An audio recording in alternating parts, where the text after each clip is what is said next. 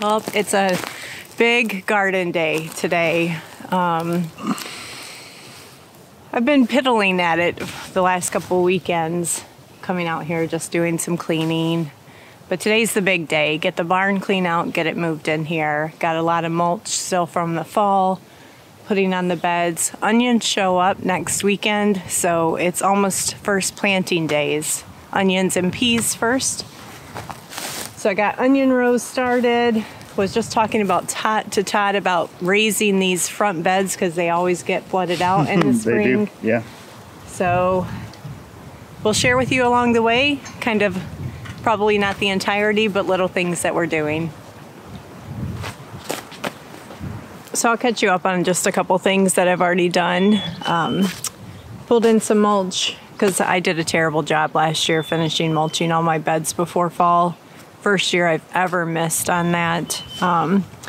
So I have 1, 2, 3, 4, well, 1, 2, 3 beds left to mulch. And the front 3 beds is where we're gonna dump a lot of the barn clean out as we raise those up, and then I'll top dress it with new compost. And then behind me here, maybe you can see the gray dusting. Let's see this. I went through and put a lot of wood ash on the tomato rows. Not a lot, just a sprinkle of wood ash down the tomato rows. That bed had already been well mulched. And then I am gonna plant my onions just a little bit differently this year, so I'll take you over there and share that with you. Sorry about the wind.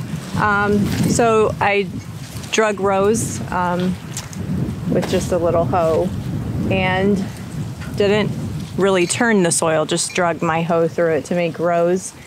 And my plan is to plant the onions when they come on top of the hill.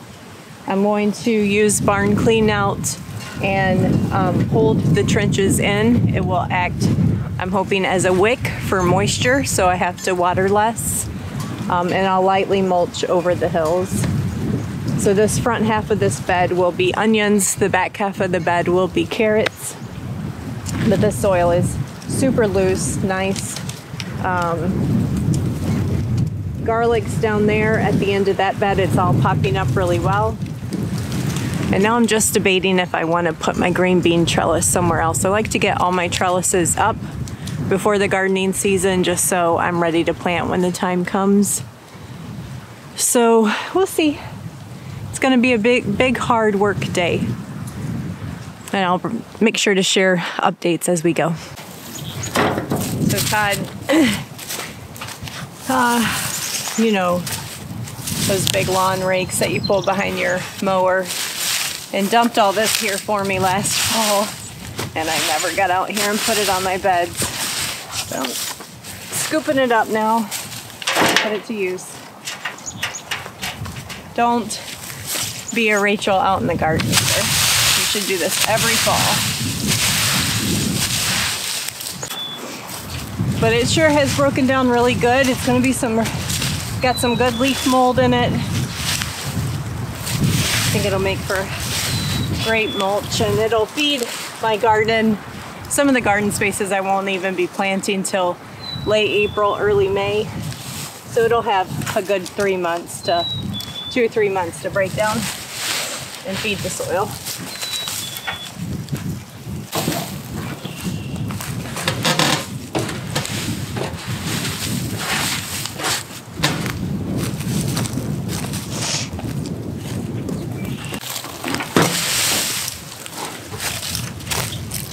Now this one, you probably noticed that there was still mustard and kale growing in there. Putting this on there, those earthworms are gonna come up and eat all that down. It's just gonna be living compost right now. Another thing I'm gonna get this year for the first time is I'm actually gonna order some beneficial nematodes. You just have to wait till, I think it warms up to like 50 degrees. So probably late April, I'm gonna put down beneficial nematodes all over my garden. I had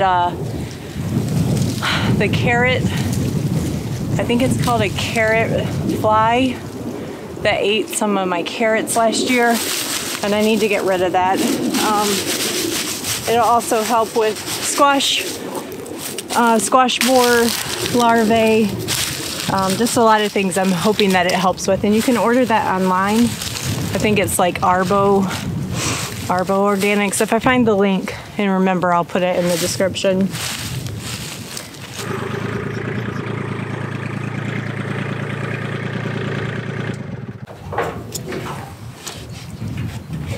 I don't remember the last time we moved this, which was last year, I think.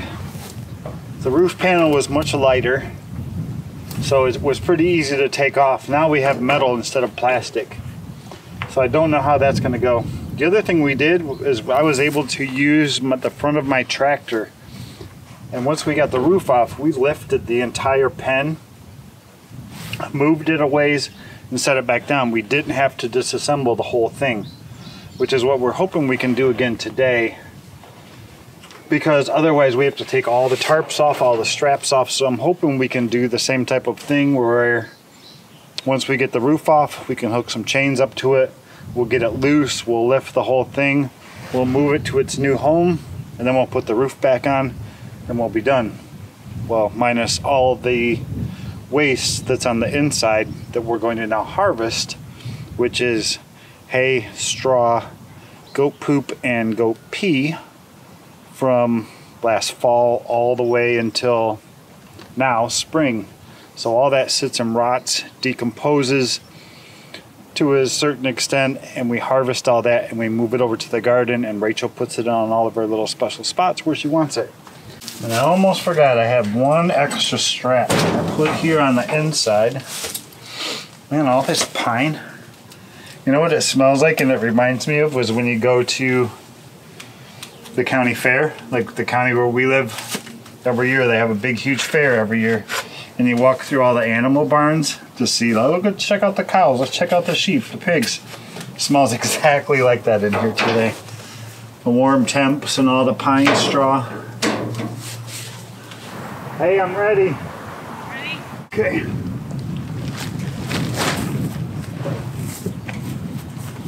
Is it gonna bend that hook? No.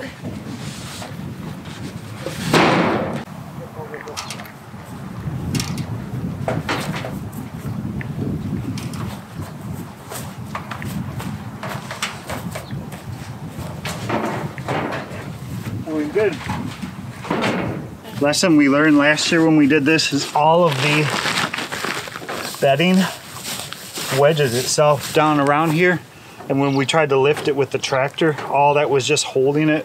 So we need to get this thing loose first before we try to lift it. That corner's good. I'm quite sure when we did this last year, I filmed it. We have a video about it. I'm tempted to go in the house and watch it to try to figure out how I did this, but we'll just wing it for starters.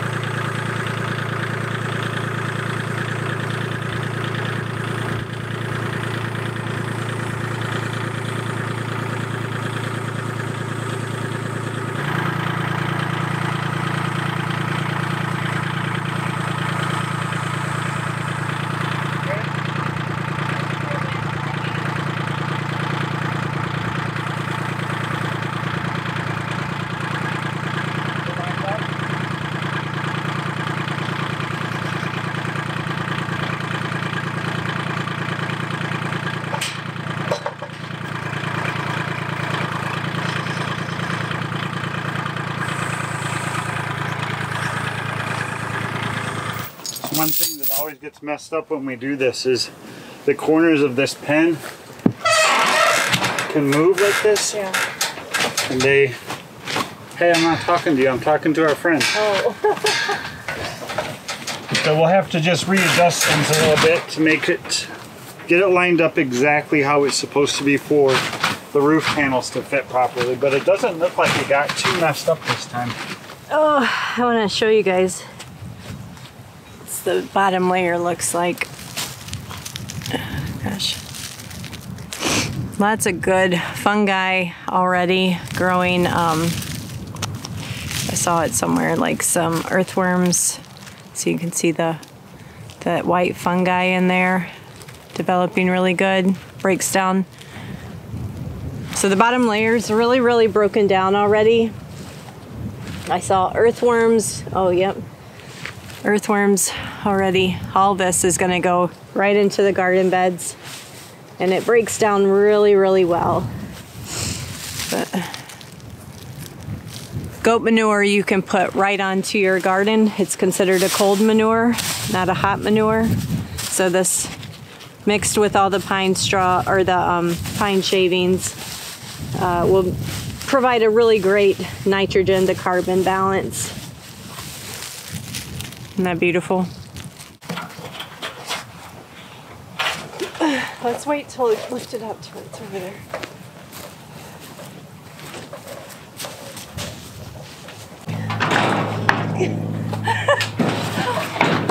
Mine up there.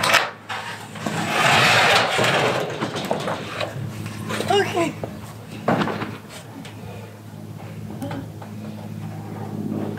All right, stop for a sec.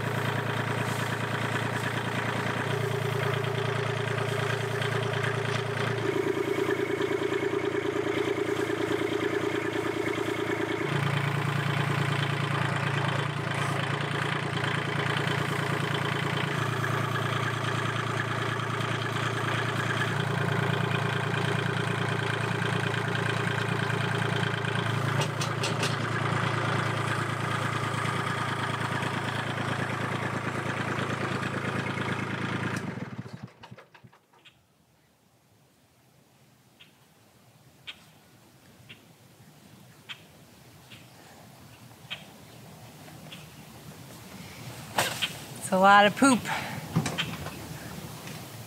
He asked me if this was like getting me flowers. I said, yeah, pretty much. So in case you're new here and you've never seen us do this process before, or you're like, no, don't do it.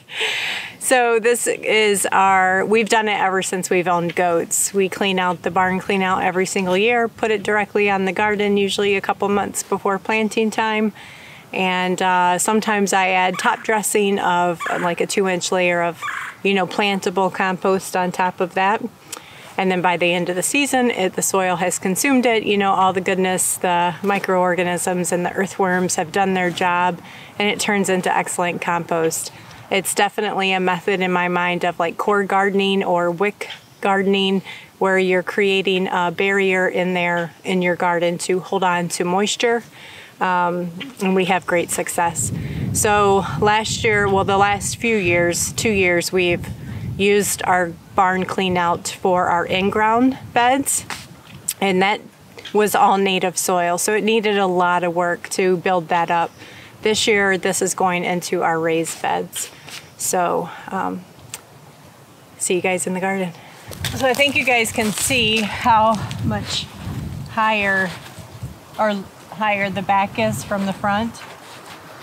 So my plan is to lift this up some and get a brick under there to help, if I can do that. Every year these beds flood well up to here, and I'm trying to get them leveled out so that they stop doing that. Better than it was, for sure.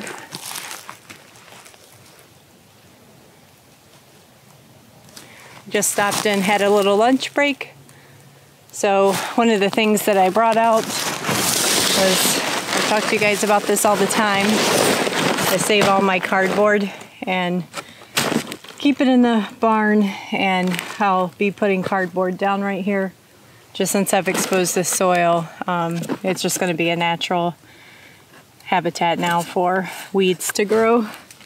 Probably disturbed some roots of something that was well protected from all the layers of wood chips.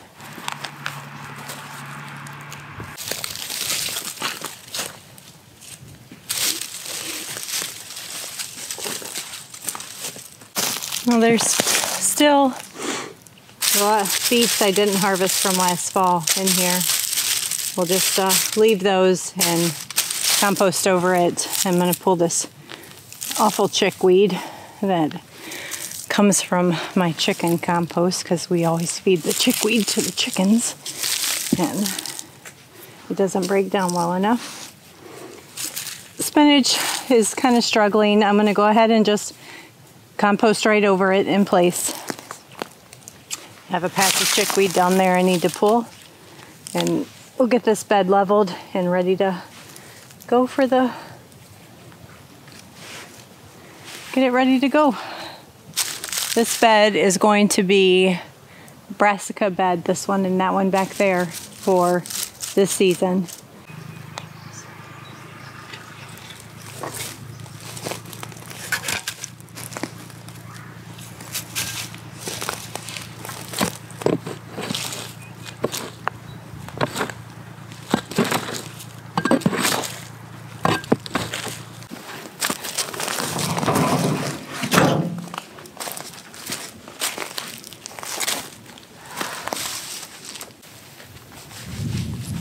Now this right here will sit like this until I'm ready to plant. Before I plant, I'll put on a good, I don't know how much. I'll probably put on, I'd guess 3 bags of compost, which I'm gonna have to go buy because I don't have any harvested right now to use.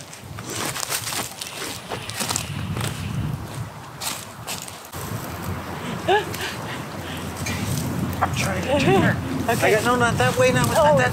No, why not this way? Because I want to pull instead of push. Oh, okay. I'll push this through the wood chips. Pull.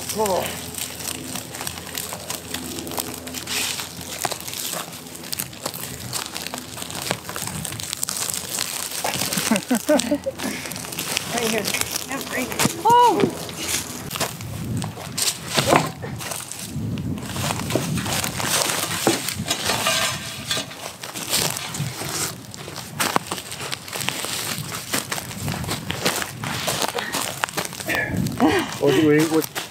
What are you trying to do? Level it or move it that way? Move it just a little bit this way and level it. Okay. I'll be lifting. You put the wood chips under it. Okay, see how those?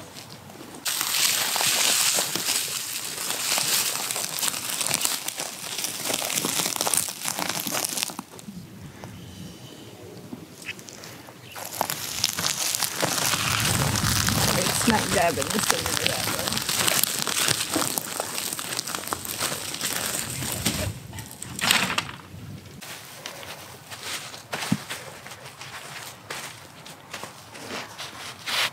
Now, honestly, if I was planting, like, say, something like a start of zucchini or cucumbers or even sweet potatoes, I would plant directly in this. I wouldn't worry about whether or not I had a top dressing of compost. There's enough finished compost in here to feed them. But things like starting from seed, that's why I prefer having a layer of compost on it. It just makes it easier for seed starting.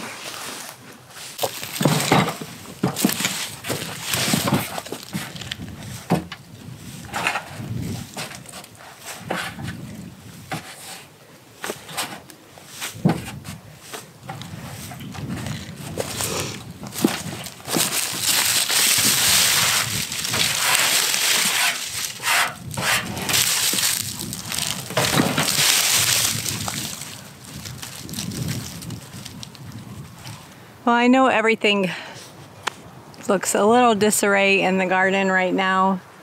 but this is a process that usually takes me a couple weeks to just get it set. Like I said, my onions ship out, and I think it's just a couple days shipping. I think they ship on March 22nd. So not next weekend, but the next weekend I should be planting onions right here behind me. But I've done enough today. My neck's about to fall off.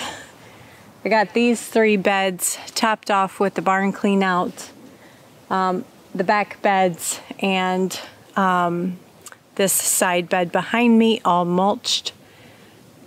Wood ashes down, the flower pots are relocated, onion beds prepped. So what's next? I'm feeling a little bit sad for the rest of the beds that don't have fresh barn clean out. So I've got a ton left. I'm probably gonna go ahead and just sprinkle some on all the rest of the beds. Even back in my Ruth Stout bed, just to give it some more nourishment beyond just the straw. And trellises up. That's the last thing. So what do you guys do to prep your garden for the year? Everyone's got their own method, their own madness. And honestly, mine changes a little bit season to season and year to year based on what I have available to me. So if you're not prepping your garden yet, now is the time. Don't wait till you have those plants ready to go in the garden. You want to prep those beds a good, depending on what you're using, typically at least 2 weeks before you plant. Get that nourishment nice and rich and the soil absorbing it and ready to go. So thanks guys for coming along. Onions, peas are coming up. Our first plantings. Right behind it is carrots and brassicas and spinach. So I can't wait. Talk to you guys later.